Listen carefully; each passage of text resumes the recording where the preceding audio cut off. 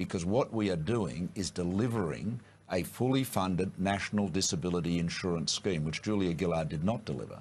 And so rather than saying to parents with a disabled child in a couple of years' time, I'm sorry, the cupboard is bare, we don't have the funds to support the NDIS anymore, what we're doing is saying, looking all Australians in the eye and saying we all benefit from this national disability insurance scheme. This is literally an insurance scheme.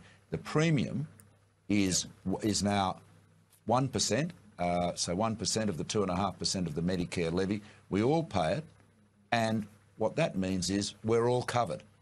Every single cent of the additional money raised from the increase in the Medicare levy, 0.5%, in 2 years' time from now, that will all go to fully funding the National Disability Insurance Scheme. The levy doesn't come on until the bills start coming in. There is a $55.7 billion gap in the funding of the National Disability Insurance Scheme, and that hole needs to be filled. And there is a funding gap, and it does have to be filled, and if it's not filled, then families who deal with disabilities will not have the certainty they need. And then you've got to have a fair way of filling that gap, which is what we've done with the Medicare levy. That's the fair way to do it, because as Julia Gillard said, everybody puts in because everybody takes out. What I'm disappointed about is that once again the government is put in the position where we are trying to do the right thing for the Australian people.